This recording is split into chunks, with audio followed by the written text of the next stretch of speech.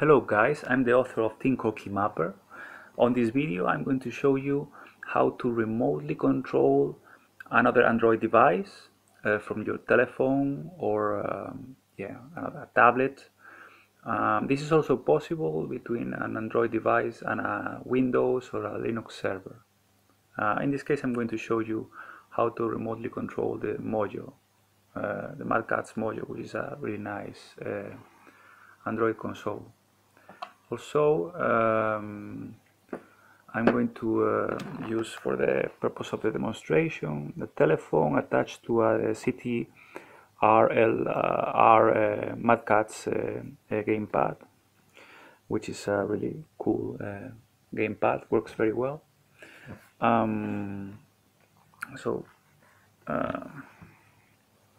Essentially,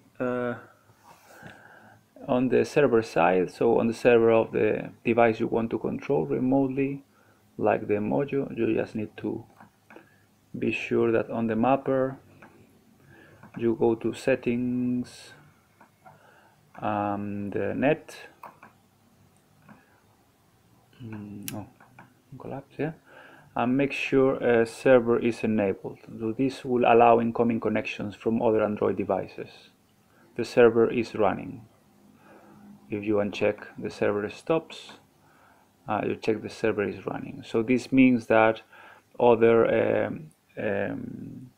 versions of the mapper that are running on a telephone or a tablet will be able to find, in this case, the Mojo. You just need to apply this configuration.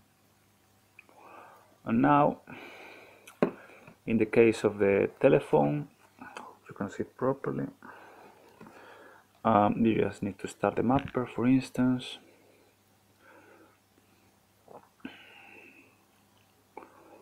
Okay. And now essentially when you do a device discovery, you only have to do this once. Make sure that remote PC Android servers is checked. Then you do the discovery, and after a few seconds, the first time can take longer, you will see that's finding some servers. And the servers show here on the first drop down. So local means your own device, like in this case the telephone, and the other IP addresses are addresses of the found remote devices. So in this case I know is this one, so I just check it, and this would mean that any interaction, any mapping that's generated on this telephone would be sent to the remote server.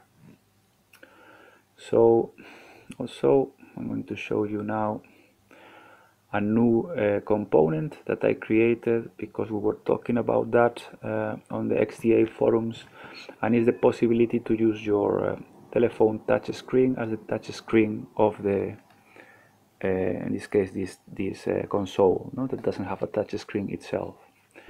So for that you first of all find your touch screen device on the telephone. In this case is insect touch screen.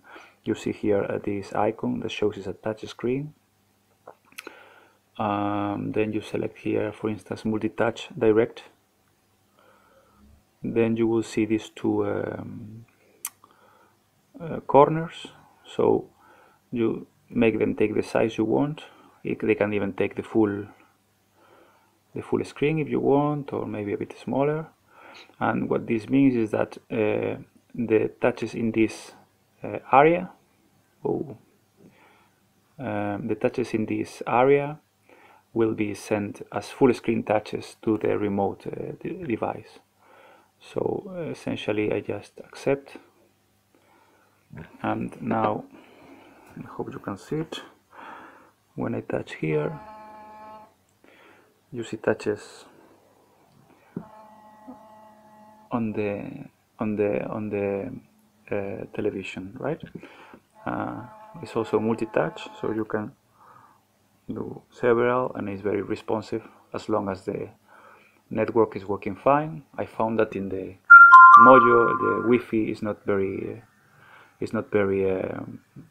was a bit slow, but connected through wire is really, I can see no lag.